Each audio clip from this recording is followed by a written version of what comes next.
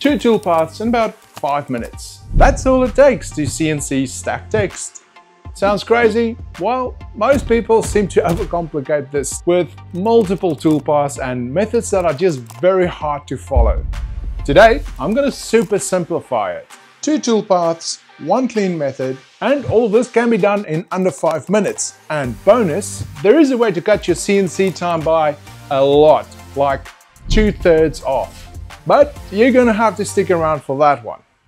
I'm going to be using VCarve Pro, but the principle should be more or less the same if you're using different software. First thing I'm going to do is create a new file. And for this example, I'm going to use 300mm by 150, set my date and position and click OK. Now, first thing to do is create some layers, and we're going to distinguish these with different colors. So first layer is going to be the frame, and we're going to make this one green. And then we're going to click add new layer. This is going to be a text layer, and we'll name this one text top, and we'll select a different color for this one. Let's make this one red. Then we're going to add a second text layer, and you guessed it, this one is text bottom. And then make this one maybe blue. And then we create a third layer, and we'll just call this one combined. And since it's black, it's a different color, so we don't need to do anything else.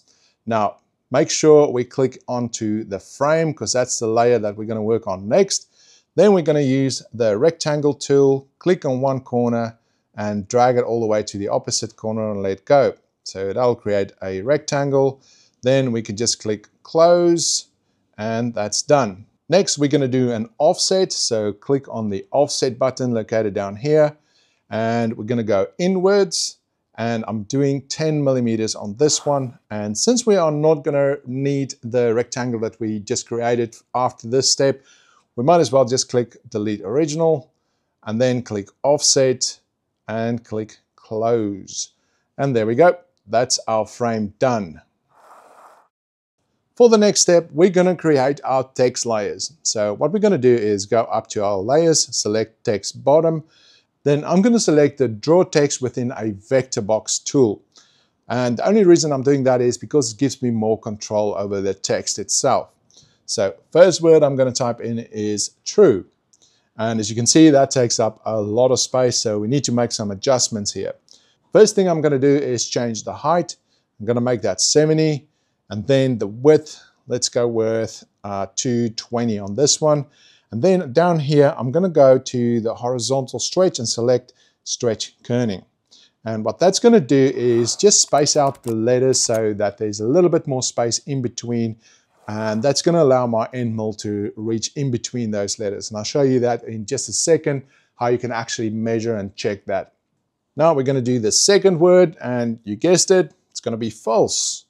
So again, way too big. We need to make some changes, and I'm going to go with 260 on this one, make the height the same, and again for the horizontal stretch, same thing, and then click close. Now from here, I can actually move these around and then just space them so that everything looks good. And I also want to make sure that I leave enough space between the two words so the same end mill can actually fit in between those two. That's it done for the bottom text layer. Next, we're going to go up to the top text layer and select that. And for this one, we're going to use the word or. And again, we're going to change the height to 70. And for the width, I'm just going to go with 120 on this one. Or let's make it 122. And same setting for the horizontal stretch. Just something to note, you can actually use different fonts here. It doesn't have to be the same. And then you can move this around to wherever you like. And if I click off of this, you can see we got our blue layer, which is the bottom layer, and the red layer, which is the top layer. Now take a quick look at this. If I zoom in on this area up the top here, and I click on the measure tool, I can go to the edge of this letter and then just go across to this one, click again, and that'll give me a distance of 4.5mm, which is perfectly fine for the end mill that I'm going to use. And the last thing we need to do in this step is select both layers, right click, and then just go all the way down to where it says copy to layer, and then select combined. And what that's going to do is copy both those layers to the combined layer So if I click off of them, you can see everything is now black, which is exactly what we want, because this now matches the combined layer that we have down here. The next step is to weld everything on the combined layer together. Now, this is pretty important. So what you need to do is go up to your layers and deselect or deactivate the top text and the bottom text. You just want the combined layer, so click on that to activate it, and then head down back here again. Next, you just select your text like this, and then head over to the Edit Objects and click on the Weld command. You'll be presented with a pop-up like this, and then just click Replace. And this is what you should end up with. So while we are here, just right-click anywhere and click on Group Objects. And one thing to note is you do not want your layers to move around after this step. If they do, it's not going to line up and it's not going to work. And one more important thing, if you are finding this useful in any way, please help me out and hit that like and subscribe button. In the next step, we're going to create our 2 toolpaths. So to do that, we're going to go over to our toolpath commands by clicking on this button. And while we're up here, we're going to change our layer selection. So make sure that you got frame and top text layer selected and deselect the combined layer. Once that's done, you just select both of these and then go over to Pocket Toolpath.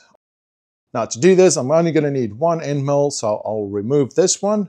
And then I'm just going to change the cutting depths. So we're going to start at 0 at the surface, and we're only going to do like a 4mm deep cut on this one.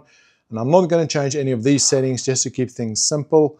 And then we just need to give this toolpath a name. So let's go with text top layer and click calculate. To make things easier to see, I always like to color my toolpaths, and we'll go with something like white, and then we'll just click on view visible toolpaths. And that is our first toolpath done. Now we can close this and go back to 2D view right here on the left, and we're going to change our layer selection again. Click on that, deselect the text top layer, and make sure that the combined layer is now active. So you got frame and combined layer like this. Select both of these and go back to Pocket Toolpath. Now once you click on that, you'll notice that it's already populated with all the settings we just used, which is great. And the only thing that we're going to change here is our cutting depths. So remember, we already done 4mm deep, so we're going to start at 4mm and then add another 4 for a combined 8. And then we're just going to give this toolpath another name. We'll call this one text bottom layer and click calculate. And again, we're going to change the toolpath color, make it something different like black, and then we're going to click preview all toolpaths. And that is how simple it is to create text on text using only 2 toolpaths. I did say that I'm going to show you how to save a heap of CNC time, so take a look at this. As is, my 2 toolpaths here are going to take me about 1 hour and 40 minutes to complete, which is not too bad, but it's not great either. So here's what we can do. If we go back to the first toolpath, double click on that, we're going to go to select, and we're going to add a 1/4 inch end mill. Then we click calculate and repeat the same process for the bottom toolpath. Click select and then find your 1/4 inch end mill. Click select again and calculate. So now we've got 4 toolpaths, which technically is the same 2 toolpaths we started with, and we're just going to run each one twice, each time with a different end mill. What that's going to allow you to do is clear away all of this material a lot faster. How fast? Well, that saved me at least 1 hour and 10 minutes, and that's without the time it actually takes to swap out those 2 end mills.